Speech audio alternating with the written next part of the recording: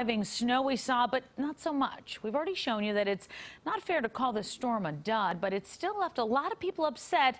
So upset that they had to turn their lives upside down over a few inches of snow. Well, Pix 11's Jay Dow is back with us tonight to talk about that frustration and also an apology from a top forecaster. Hi there, Jay.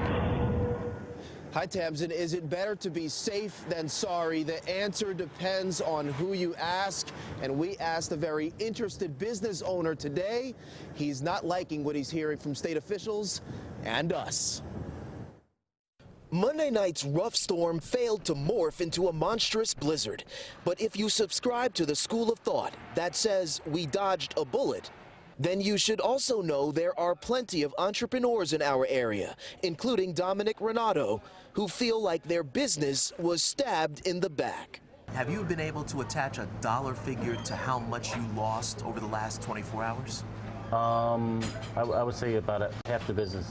Dominic's family has owned and operated Sal's Pizza on Bergen Line Avenue in West New York, New Jersey for more than 40 years. As a business owner, how do you feel about what you saw go down on television last night on all the news channels?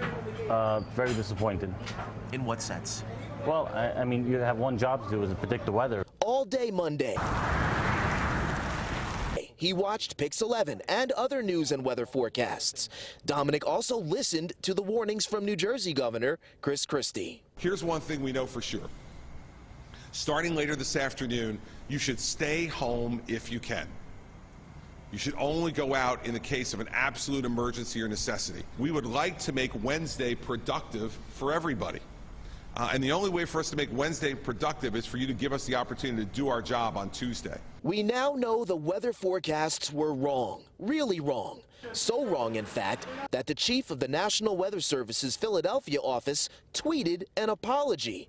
The Post reads, quote, "My deepest apologies to many key decision makers and so many members of the general public. You made a lot of tough decisions expecting us to get it right, and we didn't. Once again, I'm sorry." The prevailing opinion, though, crafted through the pristine lens of hindsight, now says it was better to be safe than sorry. A state of emergency, police-enforced curfews, closed bridges and tunnels all contributed to fewer accidents and a faster cleanup. But for Dominic and so many other business owners, the damage was already done. You know, and this is a big week. It's Super Bowl Sunday coming up. So it's gonna be rough the next few days. My business goes by the hour, not by the day. So, you know, every hour counts, every minute counts. Time is money. Time is money.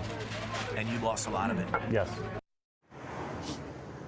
The good news is you see the blacktop, and when we say us, we mean the collective us. Channels 2, 4, 5, 7, 9, and 11, all of the cable networks, everyone was watching, all of us. And the people who we spoke with today say they were listening and watching and reading on their phones. And some people who run businesses obviously were not happy with what they saw.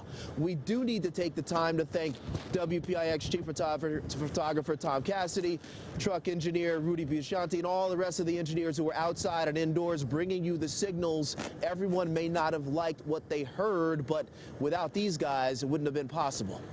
We're live in West New York tonight. Jay Dow, Pix 11 News. Certainly our thanks to all of you, Jay. Last night, you know, just going back through and looking at the video of you guys and what you and TC were dealing with last night is just incredible to watch. I mean, he really took a beating out there in the raw elements. You miss it, don't you, Jay? Yeah, Jay, you wish you were there right now, don't you? Yeah, right.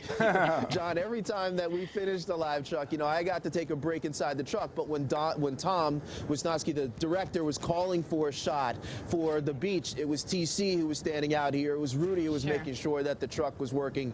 You know, the engineers out here, they spent the most time out in the elements, and especially when it was coming down the hardest, that's when it hurt the most. I know it is. Rudy and TC, thank you guys. Jay, thank you.